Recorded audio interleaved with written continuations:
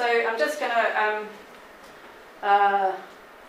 highlight some of the key achievements in terms of building momentum and excitement on women's economic leadership across the organisation through online seminars, 3 global learning exchanges.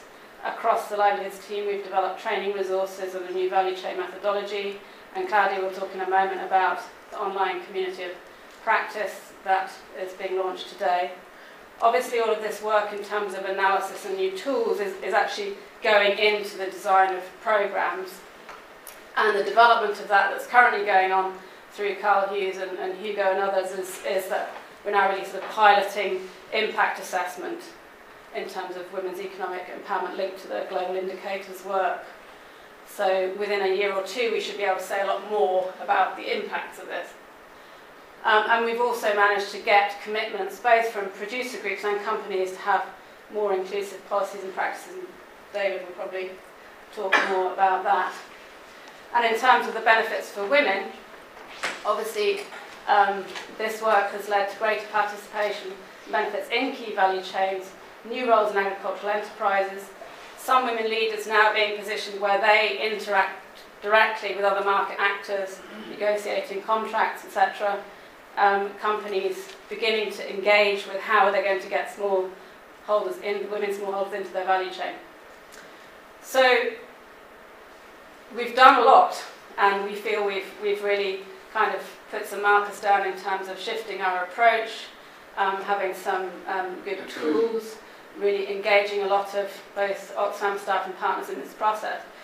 But in the course of that, we've also realised that there are some areas where our understanding is still quite weak and we don't know enough. And one of these is on how women organise in agricultural markets.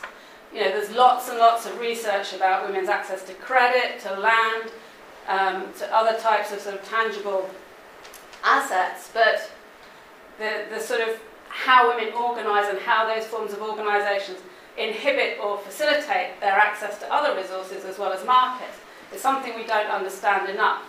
And as Oxfam, it's kind of our bread and butter, because a lot of what we do is about supporting organisations. And we're aware that a lot of the support to organisations we do doesn't have the desired outcomes in terms of gender equality. So we're currently involved in a 2-year research process researching this in order to learn from that and embed changes in our own programmes across these countries and more widely. And within that process, we've already carried out an initial mapping of collective action in 6 subsectors across 3 countries. We've engaged key allies and partners in Tanzania, Ethiopia and Mali in really understanding the importance of women's collective action, which can be a bit of a sort of blind spot. Everyone thinks about credit, but they don't necessarily think about how do women organise. We've engaged lots of primary stakeholders in the process, and we've communicated widely. So that's just a very kind of overview of the kinds of things, the kinds of work we've been involved in terms of developing an approach and learning, feeding into our programme. And Claudia will talk a bit more about how the NIM platform will enable you and others to access this more widely.